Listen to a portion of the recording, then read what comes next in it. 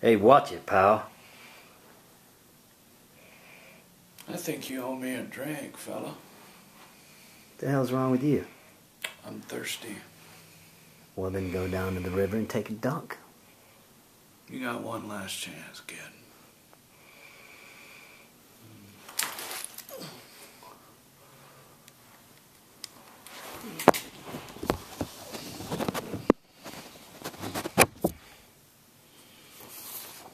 Barnes!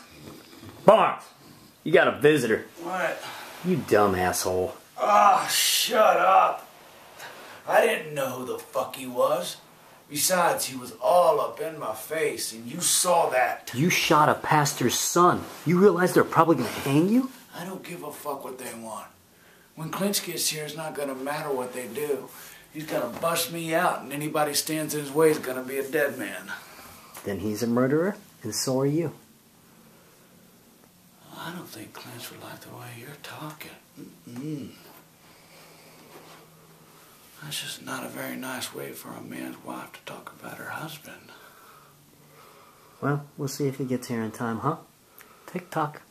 Tick-tock.